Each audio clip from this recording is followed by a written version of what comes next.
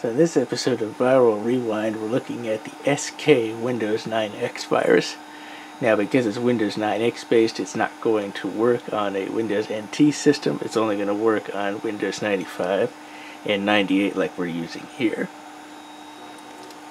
So when you get SK, it'll look something like this, and if you run it, it'll bring up an MS-DOS dialog box of trying to execute operations, and when it does, it causes an invalid page fault in its own program. So obviously, it's kind of an indication that something malicious is going on here.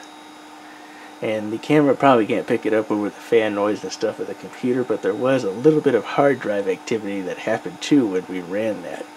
So that usually indicates something is being written to the disk there. So anyway, what SK does, it hooks into Windows functions and into the memory so that it can run its file infection. The thing about SK though is that, number one, the infection on it is slow. It usually has a thing about waiting 1 minute before infecting a file, sometimes 2, and it only infects executables, .exes, the Windows help files, which is .hlp, and then archive files like .rar and .zip. And the other thing is that it will tend to only infect up to about 10 files, and again, because it does it slowly, it tends to take time.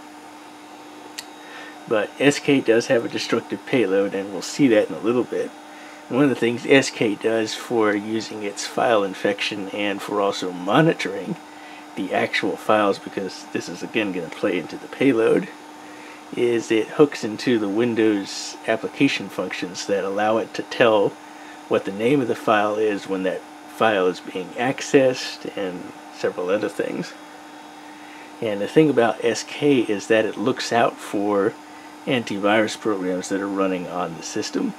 Namely, they'll look for antivirus software for places like Kaspersky or drweb's antivirus, maybe even Norton and a couple of the others.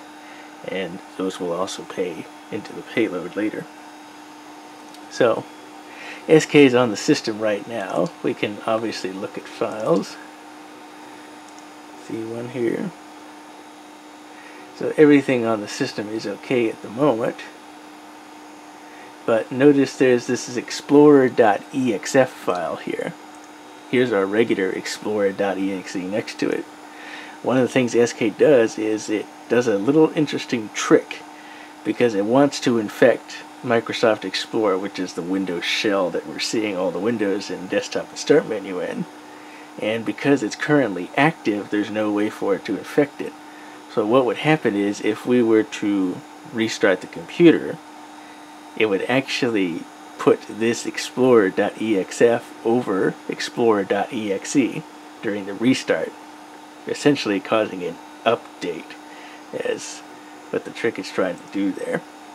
And so every time the computer boots, the infected explorer.exe shell would load, and then SK would always be present in memory to run its infection and monitoring routines. Now we're not going to do that because obviously it's already in memory. It would do the same thing if we just restart and brought it up. So let's go ahead and talk about the payload. So payload occurs whenever it's October 26th. So we'll jump ahead to October 26th.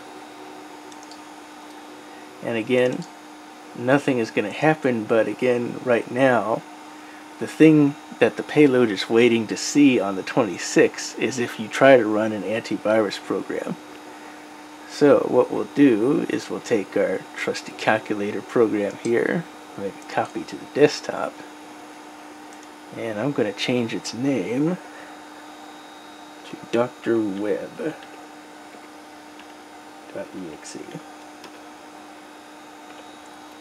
So if we run the normal calculator, everything's fine.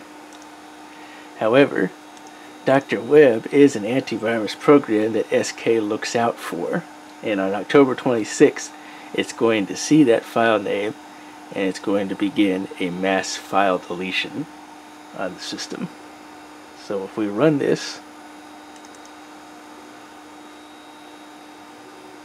that's a little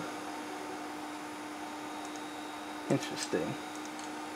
Did we cause it to go out of its payload date already?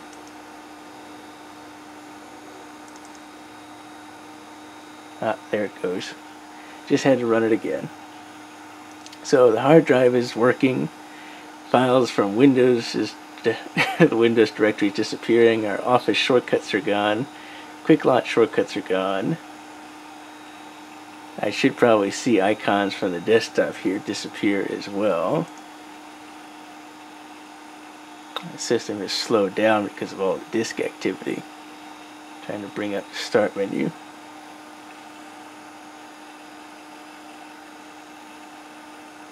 And the thing about the file deletion payload that SK uses, oh, see, now the system just hung up. That's another thing. See, SK's file deletion payload is pretty dangerous because it doesn't just delete the files on the C drive. It will delete files on all drives that are on the computer, all the way to drive Z. So if you have like a second hard drive like this does with D, or even a third one E, and some network shares that you have read and write access to, SK is going to try and delete all the files off of those. The other thing is here, as you see, I can't move the mouse or do anything with the keyboard because now the system is hung up. And part of the reason for this is SK puts a call out to the fatal error handler on Windows, and so when it puts a call out to that, it tells the entire system to stop what it's doing, hang up, and because there's some kind of fatal error has occurred. So because of that, the computer is completely hung up. So this forces you to restart. And well, what do you think we're going to see when we restart the machine?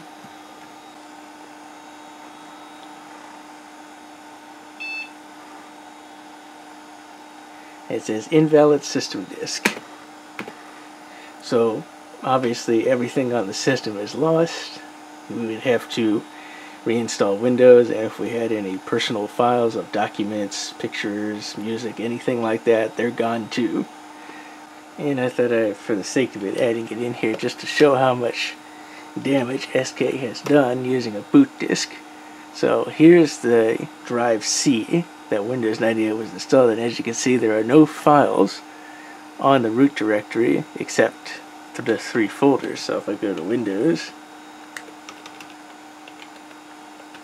if I can spell it right, having trouble with the keyboard. Again, not a whole lot of files. All we've got is the task monitor, run deal, explorer, and the schedule log text file along with the swap file. All the rest of these are directories. If you look in the directories, well, the PIF directory is empty. Let's look in the cursors. CD cursors. So this is for all the mouse cursors. That's empty.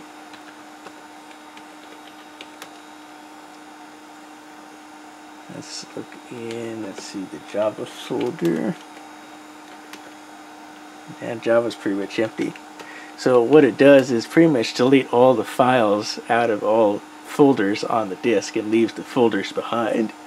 So it's just got a lot of empty folders. Now again, I said there was also a second hard drive on here.